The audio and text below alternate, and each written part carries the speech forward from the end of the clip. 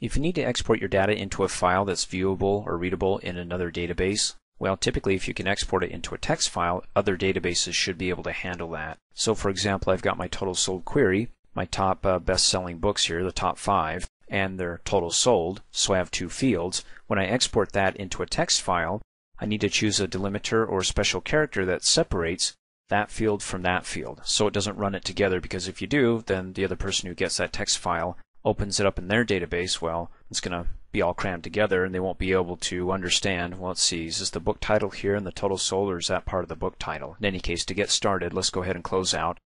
Select the query or the table that you want to export the data therein. I've got it selected here. Come up here, click on the External Data tab, go to the Export group, click on the Text File button, and then right here it says I'm going to go ahead and save it on the desktop or into the desktop folder, and here's the name of it.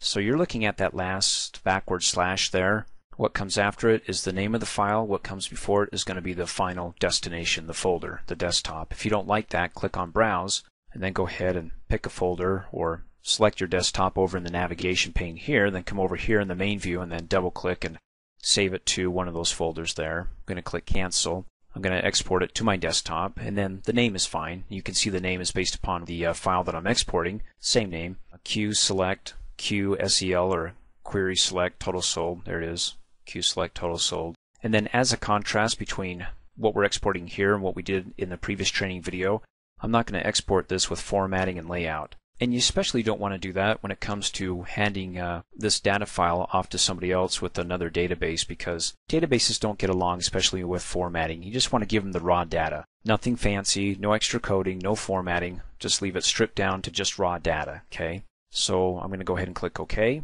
It opens it up. It says, okay, you've got these fields. How do you want to go ahead and separate them? What delimiter do you want to use? Or do you want to use fixed width? I'm going to go ahead and use delimited, a special character, and click Next. And then by default it selects comma.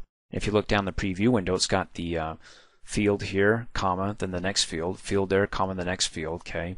So it's separating the 2 fields, the book title and the quantity sold. And then don't forget that in Access we had column labels or column headers, so you want to check include field names on the first row. When you check that, they can tell what they're looking at down below. Book title, these are the book titles.